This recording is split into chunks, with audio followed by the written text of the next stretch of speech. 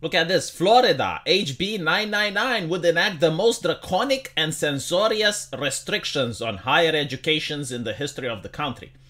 I would like to remind people that the left is in a constant struggle with the concept of free speech. I know human rights is difficult to understand, but you do not have free speech when at work. You are under a contract. You know, that doesn't mean that your human rights are restricted. Like, for example, if you cannot leave the workplace under working hours, that does not mean that you are held captive. Does that not mean that you're kidnapped and your right of movement has been restricted? No, when you go to a job, you consent under contractual agreement to fulfill the contract that has been presented to you. So in the case of a teacher, you do not have free speech to lecture students about Nazism, for instance. No, when you're a teacher, you're supposed to teach the curriculum. And the curriculum is usually decided by the board of directors if it's a private institution, or by the government if it's a state institution. Because the taxpayers are the one paying money, and as such, the government decides what the curriculum is. And take into account that it is not fair to consider free speech when the position of the teacher is vastly superior to that of the student. And not only that, but the teacher is going to tell the student what to memorize. The student not only has to memorize that, but to then reproduce it at an exam. So, yes, I do think that there needs to be guidelines and that the government should decide what gets to be taught into schools or not. I'm pretty sure that if you had a government that said that, okay, well, we're going to promote Nazism, or that they're going to only hire teachers that are within the Nazi ideology, but then they don't teach it to the students, I'm pretty sure the left would have a complaint about that. And due to the fact that in Florida, for example, there were a lot of videos on TikTok coming up, and a lot of parents saw what their students are being taught in class, they have the right to be concerned. Like, for example, when you have a teacher saying, oh, like, parents are terrorists, or parents shouldn't have the right to educate the child, that is the right of the teacher. Like, the teacher is the second parent. When you come with that nonsense, yeah, don't be shocked and Pikachu face when you see the Florida HB 999 bill coming up. So apparently, the bill would ban diversity statements, make tenure and faculty hiring committees meaningless, and centralize control of core curricula mission statements in the hands of political appointees. Unexpectedly, it would also ban gender studies majors. Okay, so first of all, discriminating based on race is illegal. So I don't see the point of diversity statements. I would love nothing more than to have a university discriminate against me based on my race, my gender, or sexuality, because then that means I can sue. That means I can make some money. Easy cash, especially in Florida. Tenure is also something that has been abused. Tenure means that the professor cannot get fired. And then they can say the most batshit crazy, insane thing, do not care about what the parents think, do not care about the people paying him money, right? So it's a good thing that tenure is being removed. Gender studies majors. Look, I do understand the importance that the society requires to have lesbian dance masters PhD. But we are in the middle of an economic recession. I noticed that a lot of students are upset because they have student debt to pay. How many jobs are there available for people who want to partake into the lesbian dancing masters? And not to mention, like, if you actually read some of these gender study major papers, there is a lady which said that she wants students to be used as a virus. Like, she wants students to infiltrate every cell of a capitalist system and destabilize it. And then you also have the Oberlin College, which had the Oberlin Bakery lawsuit. And you get to see how the teachers at those gender studies majors thought. They are promoting revolutionary thought while under the guise of, oh, we're just studying gender. So yeah, I can definitely see why the government, which they are trying to destabilize, would say, yeah, go do it on your own cash.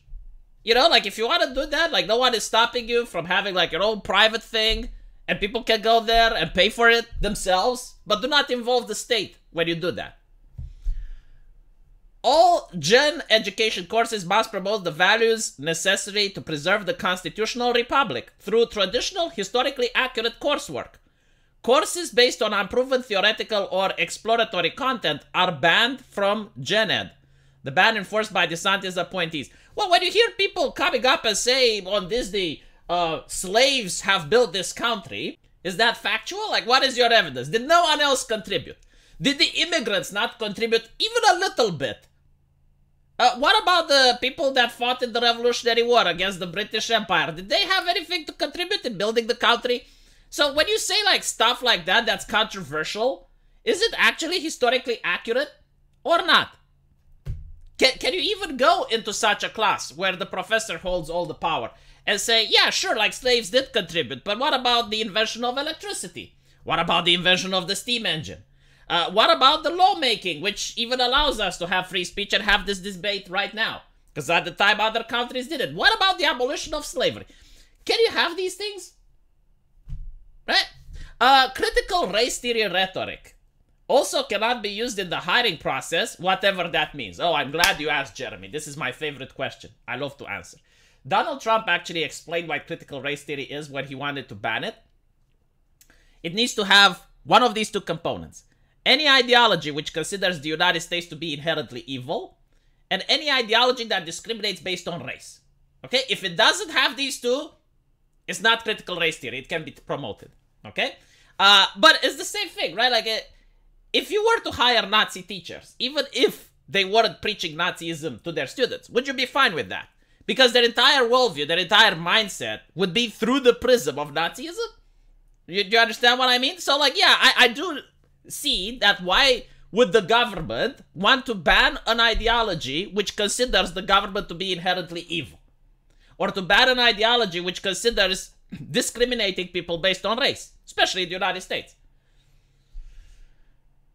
Apparently, it would end academic freedom, shared governance, and university independence in Florida's public higher education. So, like, are you afraid that in the future Florida will not have experts? Like, do you think because of this there will be less engineers, there would be less doctors, there would be fewer rocket scientists? Like, is this what you're concerned? Very interesting. You know, we live in a society where it's not just if you don't like it, don't watch it. If you don't like it, don't buy it. No, if you don't like it, prevent other people from buying it. If you don't like it, prevent other people from watching it. Censorship is part and parcel of our life, my friend. I mean, you cannot go on social media without at least knowing someone getting censored, banned, or zooked. You have normalized censorship to the point where even I, who used to be a free speech advocate, I'm now realizing, look, I'm not the one making the patch notes. I'm not the one creating the meta. I'm just playing the game. So, if given the opportunity to have politicians censor on my behalf, well, maybe, you know, after you're getting censored, we can all come to a debate and we can discuss on how we can end this as a practice. And we can say, yes, censorship is wrong. This is how we need to end it.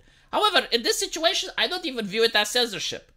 Again, there's no one stopping a person from following a university outside of Florida. There's no one stopping, and I'm really curious if this bill would actually stop a university that's completely private. So if I want to, for example, create a place where I give lesbian dance master courses, and then give people a diploma that they have studied under me, would this be banned or not? Because I have a feeling it won't be banned. I have a feeling the reason people are really upset is that there are some taxpayer money going from the government to these universities. And that's why the government has control of what these universities can and can't do.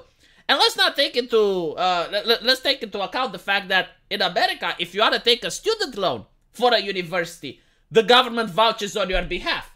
So you're basically willingly giving the government so much power. Like, you wanted the government to have this power, and now that it's exercising it, you're like Pikachu face. Well, this is why, right? Like, if you don't want this, advocate for libertarianism. Advocate for less government intervention. Let me know what you guys think, and as usual, I will see you in the comment section. Take care.